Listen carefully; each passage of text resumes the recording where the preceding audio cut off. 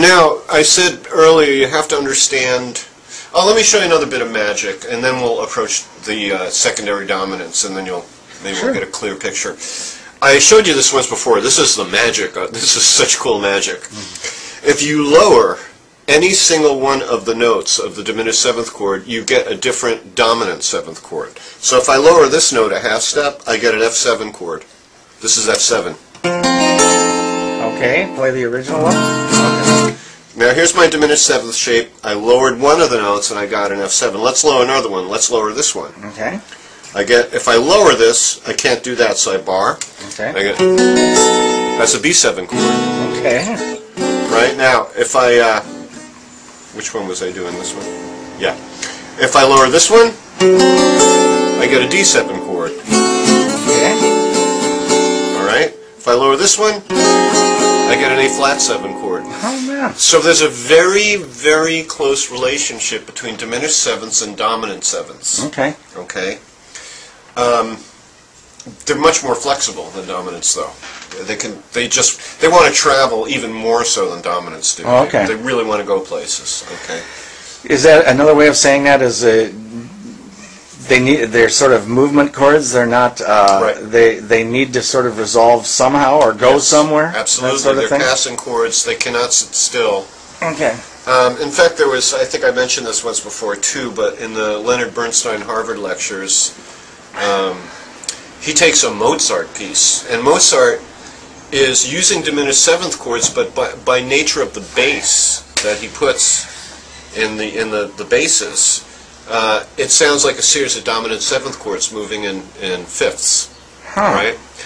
But when he takes the basses off, it sounds like modernistic avant-garde music, really? Like atonal, as soon as he took the basses off, you know.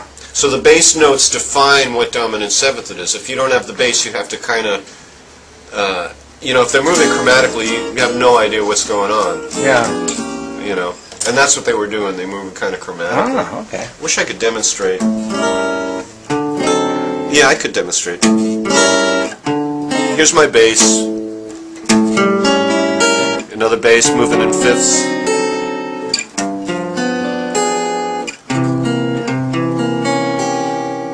If no bass, you don't know what's going on. Yeah. By the way, ancient device to create humor in silent movies and stuff. That's okay. Yeah, that stuff is all way cliche now. You don't do that stuff anymore. All right, so now we see a connection between dominant sevenths and diminished sevenths. Now we have to learn, how do I replace a dominant seventh chord with a diminished seventh chord? All right. Now, remember, every chord in the chord family template has its brother dominant seventh that moves to it. Remember that? Right. So in the key of F, C7 moves to F, D7 moves to G minor, E7 moves to A minor, F7 moves to B flat, G7 moves to C7, A7 moves to D minor. Okay. And that's the one we want to think about for the moment. Okay. A7 moving to D minor. Why? Well, we get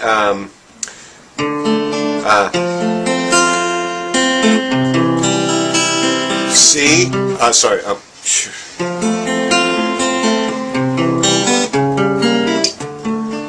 right, C moving to D minor, but with a passing. All right, with me so far? Yeah. Now, what it's really doing, what it's really suggesting is A7 to D minor.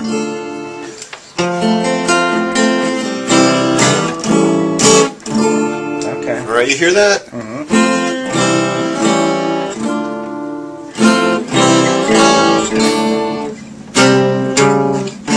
All right? Mm-hmm. Now, we have this note in an A7 chord, and in fact, when we do a diminished seventh, right, we have, if we put an A in the bass, we'd have A, C sharp, G, and E.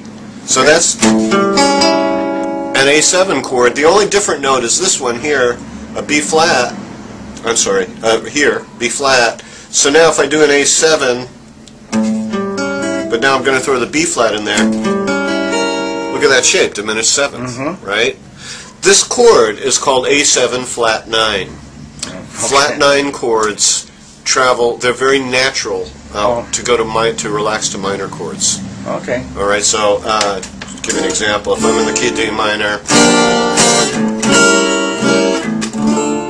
Okay.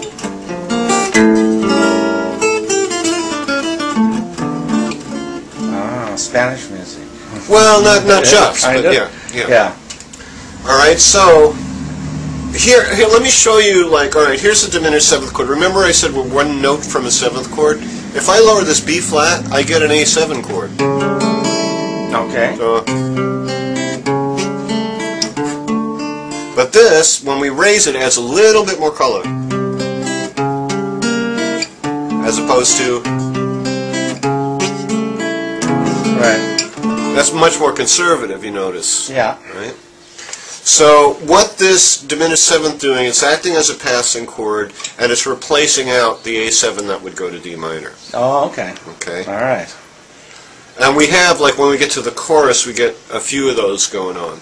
All right? Oh, okay. But again, you know, if you see two scale steps, and you just fill in with a diminished seventh in between if you want to create a line. C to D. Okay. C to D. Fill it in. Right, so you follow the roots, where the roots go. And there is no root to diminished seventh. All four notes are really a root in a diminished seventh because everything is so equal in the chord. Dumb question. Are you a lot of times playing just four notes with a diminished seventh, or are you playing the entire... Normally when I play diminished seventh, I just have the four notes. It's hard to configure a full six-string diminished seventh chord. It requires some finger gymnastics? Yeah, exactly. Like... well, here's a G note, so I can bar this and get the G. Okay. And then to get the other G, I'd have to use my thumb. That's kind of a handful right there. Yeah, no kidding.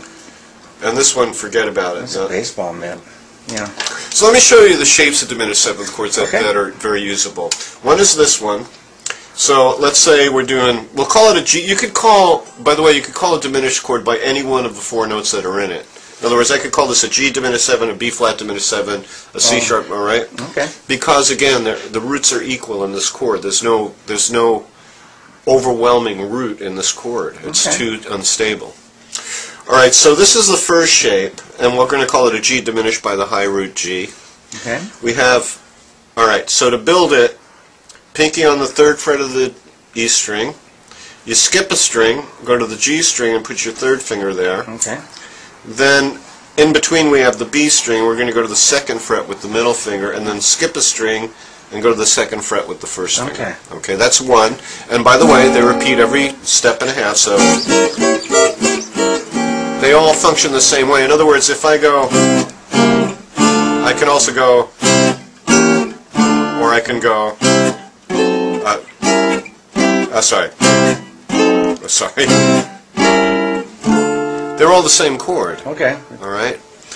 What I did was went C, C sharp diminished, D minor in all of those cases. But what I did, the diminished 7th chord, I did it all the different steps and they all worked. Is what I'm trying to demonstrate. They're all the same, which is really handy because you could always find a diminished 7th somewhere in the neighborhood. Oh, okay. All right, if that makes sense, you know. You go to the diminished 7th taxi stamps. Right. Haul it over. So all right, so.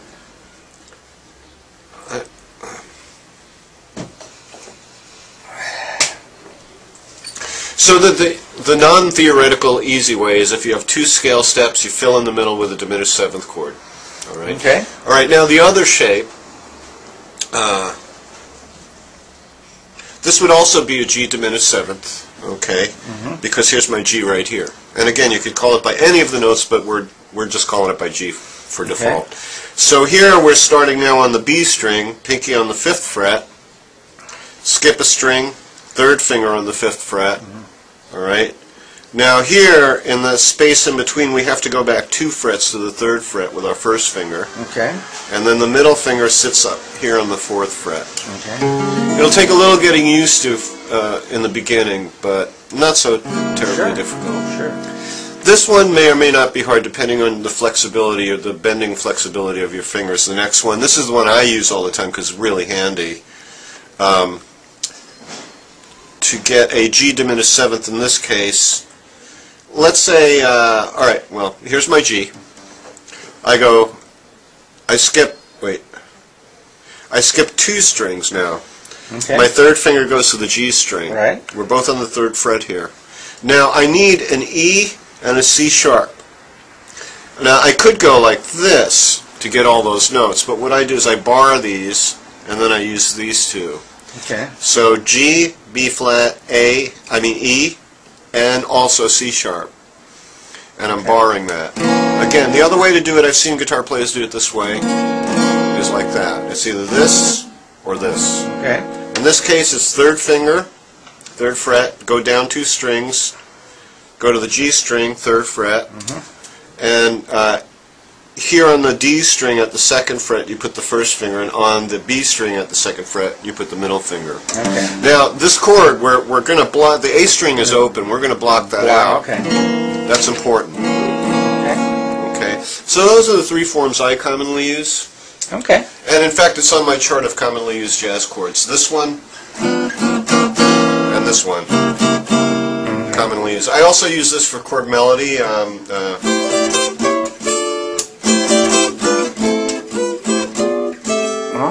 Okay, it's a good filler chord if you need a melody note. It's really wild. You can use what sort of common jazz tune? I don't know, Sweet Georgia Brown or some other number.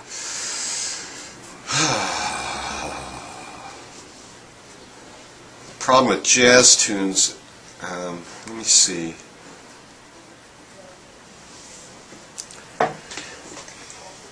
See, this is tricky because in jazz, when you're given a dominant 7th chord, they leave it up to you to tweak that dominant 7th the way you want. So maybe they'll turn it into a diminished 7th, but even that is a little kind of plain vanilla for jazz players. Oh.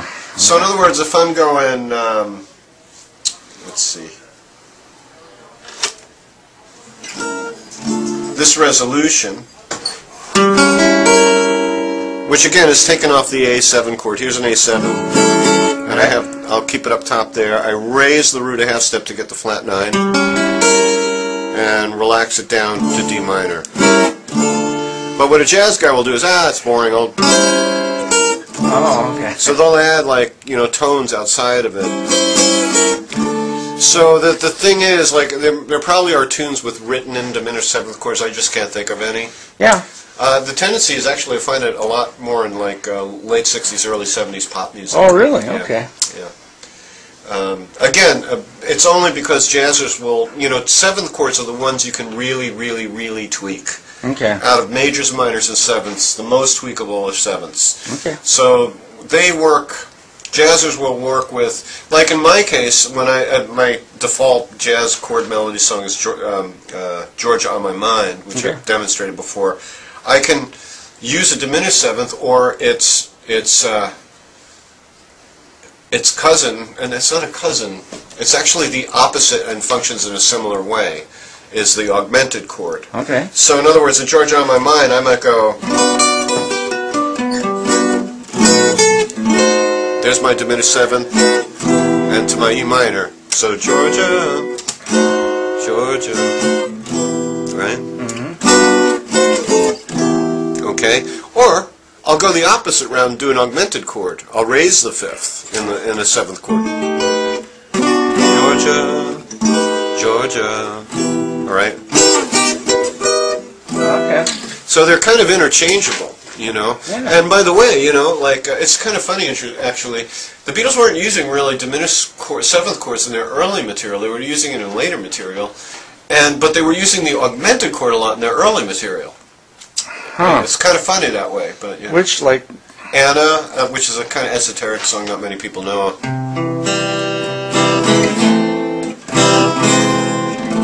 Oh, okay. You might have heard this progression a gazillion times. I don't know if you know this song by the Dave Clark 5. This is getting really old.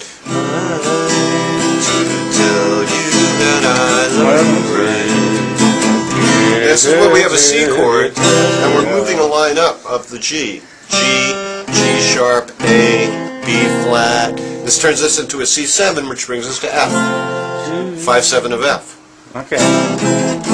Very, very common. Very common little trick. Great. Things like this should be resurrected in a new form, like with a more modern sound, because they're useful. They're really cool. They really stimulate the ear. It's kind of like, oh, there's a... Yeah. In fact, one of my students has been studying Beatles, and I forget what song we were looking at, and I thought I had the Beatles song like sussed out in my mind, like all the chords down, and then, you know, he shows me, oh yeah, the book has this cool augmented chord in there. It's like, oh my God, that one little thing made all the difference. You know, just like a special little spice. Sure. No, everybody else will do sort of the simple straight ahead version or something. Yeah, it doesn't take much to land differently in your ear.